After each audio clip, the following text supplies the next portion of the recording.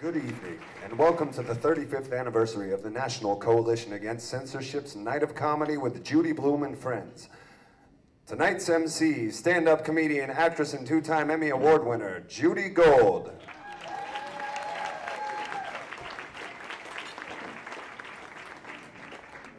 Thank you so much. How is everyone doing? Did you enjoy your hen? Your hen or your salmon? Hen. When they said hen, I was like, oh, Cornish hen. Okay, that's fine. All right, and the wine, I have to say, very delicious. You didn't really have to wear a tuxedo tonight, but I hope you feel good about yourself. Anyway, oh God, I'm kidding. You look great. You look fantastic, but I think you're at the wrong place. Anyway, I am very I have to say, this is such a thrill for me tonight. Now, Judy Blume and I have a lot more in common than just sharing the same first name. I do actually spell my name J-E-W-D-Y. Judy.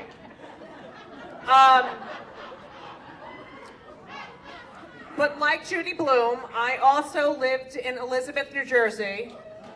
Yes, I lived in Pierce Manor until I was in first grade. And growing up in suburban New Jersey, also known as hell, the books I read were all written by Judy Blume. And she wrote the Jewish equivalent of those Goyish Little House on the Prairie books that everyone else read, which were so goddamn annoying and full of shit. But thank God for Judy. And when I did my show, 25 Questions for a Jewish Mother, my favorite opening night gift was from our director, and it was a signed copy of Are You There, God? It's Me, Margaret. So this means so much to me.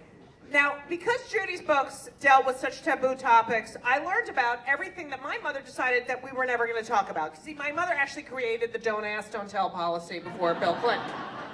So don't ask me about Judith's personal life. I will not discuss Judith's personal life. But Judy Blume is an unbelievable hero to all the girls of my generation who in no way could discuss divorce, religion, masturbation, menstruation, anything with their parents.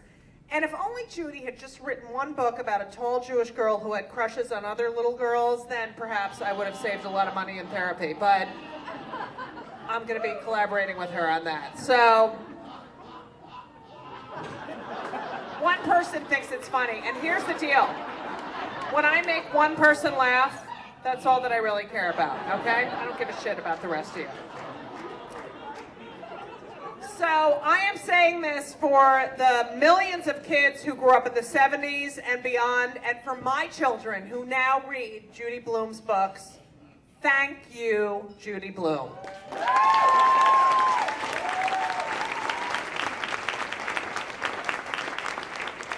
Now, we have a very special evening prepared for you tonight, and there'll be some readings from Judy's books. People will read short excerpts or lines from letters that Judy has received. And whether it's from kids or concerned adults, I want to say that all of these anecdotes and all of these letters are completely real. They are not made up. These are real letters that Judy got. And to begin tonight's festivities, I want to welcome a man who knows all about censorship. As chairman and CEO of the Motion Picture Association of America, the chair of this evening's event, a Jew from Kansas City. Well, he's from Kansas, from Wichita. Who the fuck knew there were Jews in Wichita? Anyway, ladies and gentlemen, Dan Glickman. Thank you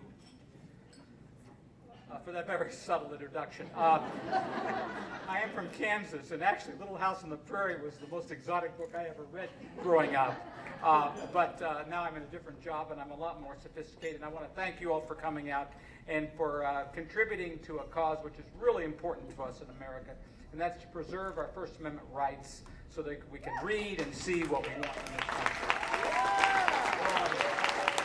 Now, I want to introduce our honorary chairs, Chip Gibson from Random House Children's Books. Where's Chip? Somewhere? Raise your hand, okay. Caroline Hirsch, if Caroline's on Broadway, I've got to go there. I know she's over here someplace. Michael Peach of the Shet Book Group and Little Brown. Michael. And the best is for last. There's a woman here named Jane Friedman, and Jane Friedman's son, Stefan, is married to my daughter, Amy. So that's how I got here tonight. And Amy is pregnant and was due, I think, 3 months ago looking at her, so we're going to have to get home as fast as we can tonight. Let me just say a couple things. I know that a lot of people are here in publishing, but the film industry has had its own issues with censorship for many years.